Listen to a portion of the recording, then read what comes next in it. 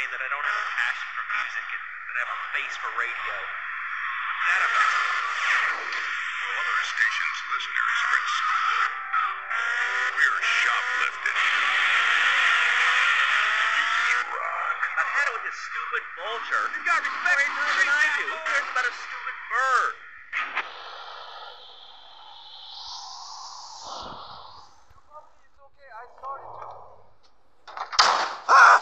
Oh, for God's sake, it's you. Oh, jeez. I'm gonna need new pants. Hey, those psychos from up north, they've been on the horn, and they're coming down here soon. Now, where is the goddamn money? Relax, relax. We're not at that point Oh, I thought that you were taking care of this. I really did. And now those Guidos say we gotta do them a favor. You mean I gotta do them a favor? Oh, of course that's what I mean. Do I look like I can intimidate a jury? I couldn't intimidate a child, and believe me, I've tried. Now look, it's either that or Forelli's cousin Giorgio gets 5 years for fraud. You gotta take these guys out. I understand. Help the jury change their minds. Don't worry about it. No! I tried that. The jury case didn't go so well. So make them change their minds.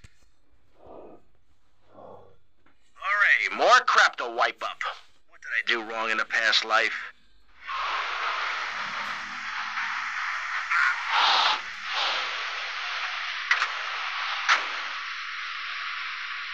Dumb Florida moron.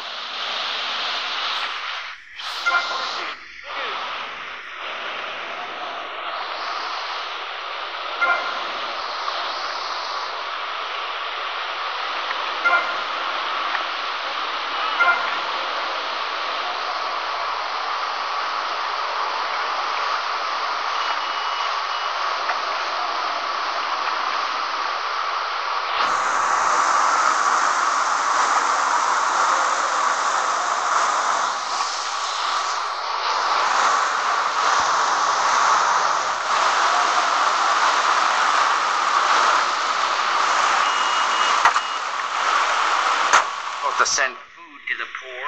Songs will get you nowhere. This country needs something to aim for, like being rich and laughing at poor people, or being in government and laughing at the electorate. Now, Mr. Shrub, let's not make this personal. I appreciate your attempt to press the point, but we are here to press the issue. My city is in trouble, and I think we're not really providing any serious solutions. So far, we've got secessions rearing its ugly head for the first time in a century and a half. We've got ignore it, and we've got give everyone a flower. You're all a little unrealistic, yes? Come on now. Hey, there, my friend. Maurice? Not to say over-opinionated and moronic, Mr. Grayshaw, how do we stop people running amok in the city with machine guns and heavy artillery? You've got to give a man a chance. Prisons are overflowing with wasted potential. Make the guilty men innocent once more. Free them from themselves. How? How on earth do you do that? Well, you could let them off. Marvelous. Great. That's a sensible plan. Then they wouldn't be guilty anymore. We've been doing that for years, you idiot. How do you think we'd keep prison costs down? They ain't by magic or cooking the books. We save that for education. But, as in most things, we in Governor Giorgio sends his regards. Spend less money on services, more goes to administration salaries and expenses, which helps make lives a lot less difficult for everybody. It's about sharing. Sharing your taxes out amongst the select few. That's why I worked so hard at school, so I could reap the rewards now. I thought you worked hard at school because the other kids laughed at you and called you a square. That's a damn lie. They call me Wet Bart. They called me the Bat because my voice didn't break until I was 19. So, Mr. Shrub, I take it you don't believe in regulation. I believe in giving people a chance, not tying them down with lots of needless regulations.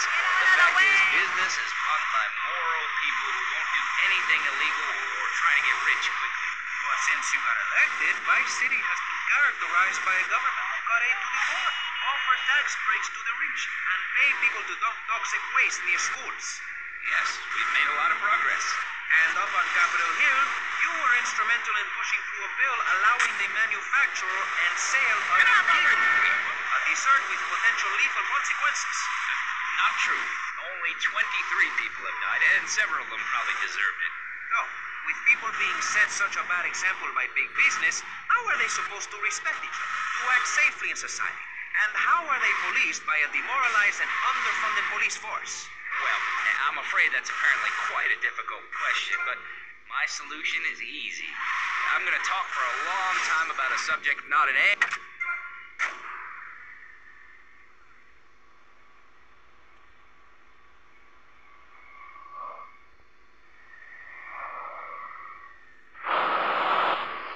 I was in the damn zone.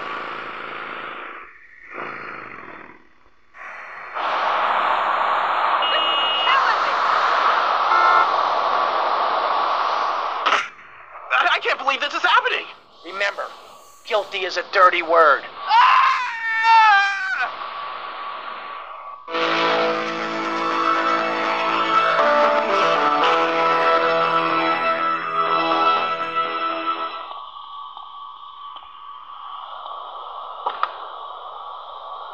But you're not. This man won't let me speak.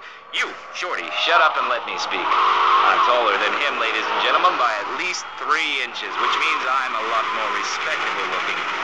Everyone knows politicians lie and steal and cheat, but at least with me in charge, you know I look good and I have a very supercilious manner. Besides which, I've been abroad and I prefer it here because I'm a man of the people. Oh, shrub.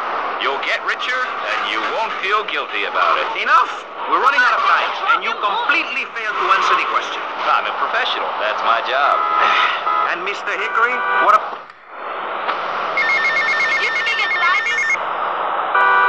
Hey, Tommy, it's Sonny. How's the suntan? I ain't got no suntan. We ain't got my money either, so I'm one of them myself. What are you doing? So tell me, Tommy, what are you doing? Out looking for the money, Sonny. Don't worry. I am worrying, Tommy. That's my style, because I didn't have this problem in my life with unreliable people. Don't be an unreliable person, Tommy, please. Do us both a favor. I'm looking forward to hearing from you.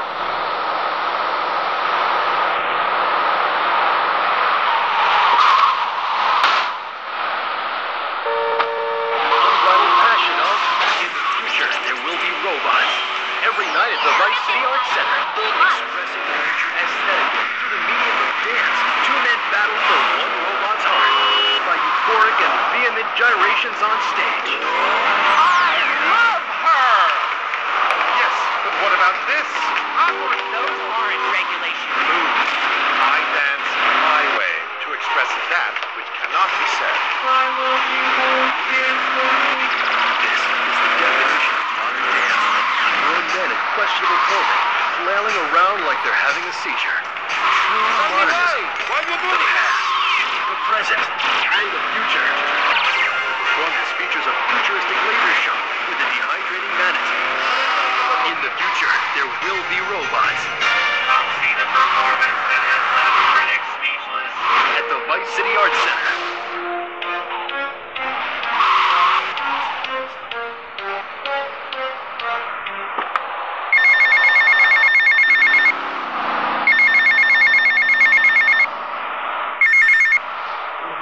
Get to the payphone next to the mall in Washington. Now that's a woman. Avery, goes without saying. Tommy, any progress? No. Tell me later. Tommy, this is Avery Carrington. I believe you met at the party? Not in person. Howdy. Avery here has a proposition. Haven't we got other things on our mind? I'm trying to keep the wolves from the door. So could you please cut me some slack? I'm stretched like a wire, and even if I'm dead by the end of the week, I'd like to think that I didn't die poor. Now just calm down, both of you. Son, you help me, and any greaseballs giving you a hard time, I'll see to it they take a long dirt nap. Okay. What could I do for you? This delivery company's got its depot on some prime land. They won't sell. They're hanging on like a big old prairie rat. So we gotta go in there and smoke that vermin out. Head on down there and stir up a hornet's nest. The security will have their hands full, and then you can sneak in and put them out of business. And you could drop by Raphael's for a change of clothes. You might be there a while, but yeah, go for it. Should be a riot. The balls drop like they should. Stop by my office sometime. Who are these pricks anyway? Lawyer pricks, rug-wearing pricks, surrounded by pricks.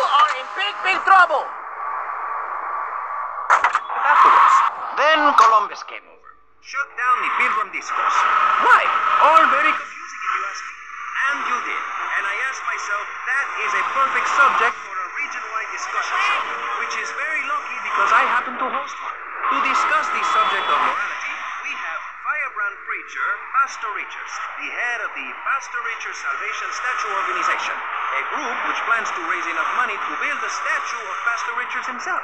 We also have John Brown, leader of Moms Against Popular Culture, or MAPC. Or is it MAPS? MAPK? I don't know.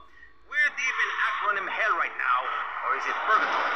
And finally, we have Barry Stark, author of the book As Nature Intended. He's the editor of Vice City's Nature News, and he's working feverishly, it says here, to bring more nude recreation.